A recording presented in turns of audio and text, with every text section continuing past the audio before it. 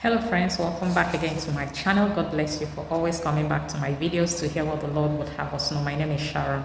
Today the Lord would have me let someone know that they took what is yours. Somebody more stronger than you, more connected than you, more able than you took what is yours, and you are afraid. You can't even contest it.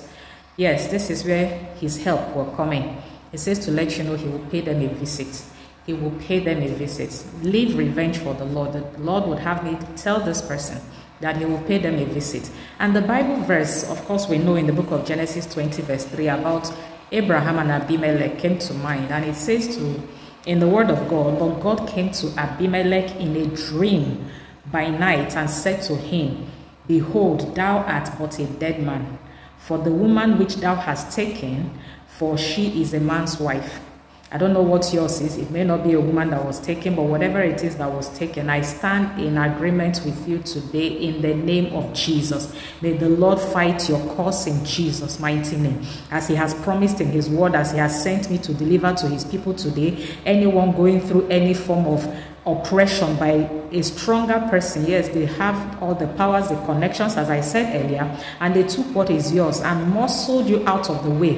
Today the Lord will fight for you in the name of Jesus, and you will get back what is yours. And in the name of Jesus, it says in the word of God that when the thief be caught, you'll be made to restore sevenfold of what was stolen. This time they will bring it back with interest. They will bring it back with interest. It will not just come like that. No, they will come back bringing it with interest in the name of Jesus. So also in the case of Abraham and Abimelech, Abimelech did not only return his wife, he did not only return Sarah, but he eventually brought gifts as well and asked him to pray for him. Yes, that was what happened. So in your case, the Lord says it will come with interest in the name of Jesus. This is someone's word today. I don't know in what capacity someone took what is yours, stole what is yours, denied you access to what is yours. In the name of Jesus, they will return it. The Lord will fight for you. They will return it and they will bring it back with interest in the name of Jesus.